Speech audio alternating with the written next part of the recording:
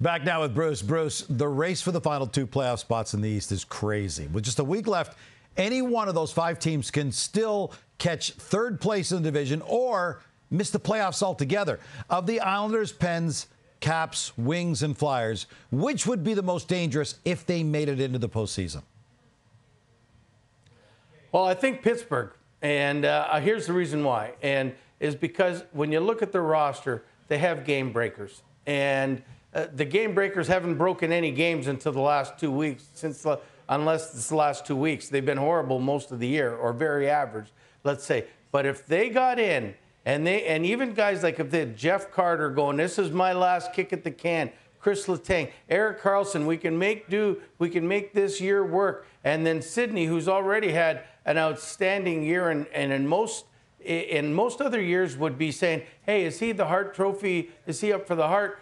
All of these guys would make it dangerous, and I wouldn't want to be the team that plays them. If they go in, and if they get in, don't forget, they're right now they're at a 6-0-3 roll.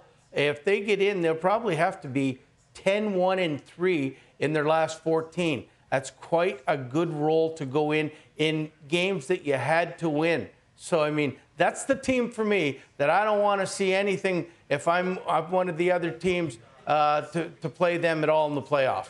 All right, you mentioned Crosby. Let me add Ovechkin, Kane, Tortorella, Roy. There are some big-name players and coaches in the mix right now, still on the hunt. Which would cause the biggest waves if their team did not make the playoffs this year? Ooh.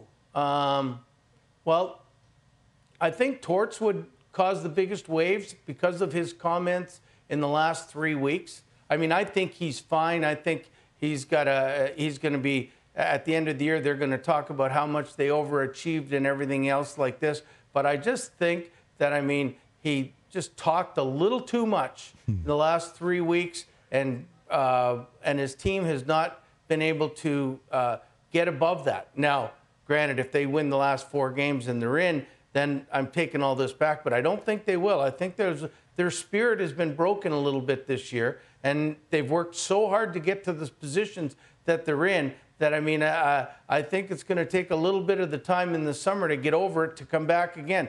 He's a great coach, but, man, he beat them up a little bit in the last 3 weeks. Yeah, well said. By the way, FanDuel has odds on this race. The two teams they think will make the playoffs, the Islanders and the Red Wings.